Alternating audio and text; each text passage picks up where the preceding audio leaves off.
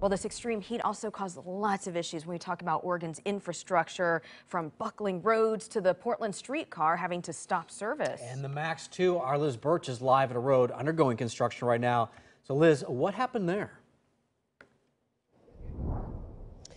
Dan, we're here on North Denver, but they have 2 blocks still closed right now. Construction crews were out here earlier. We saw them working on the road. PBOT tells me it buckled because of this extreme heat, and I can tell you it really feels hot out here. We can certainly feel the sun beating down on this concrete.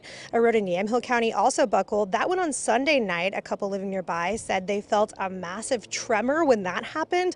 And the triple digits also shut down some Portland public transportation. The streetcar had to shut down their service, which they say was done out of consideration for the safety of their passengers and employees.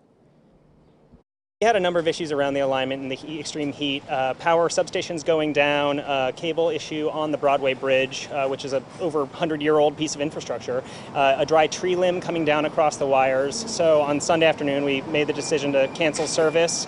Mostly we didn't want to leave riders stranded in the heat if they were to try to travel somewhere and have the power system go down. We did see the streetcar back up and running today. They say it's very rare that they have to close it. Coming up at 5 o'clock, I asked PBOT if our infrastructure is really prepared for these record-breaking temperatures. Back to you.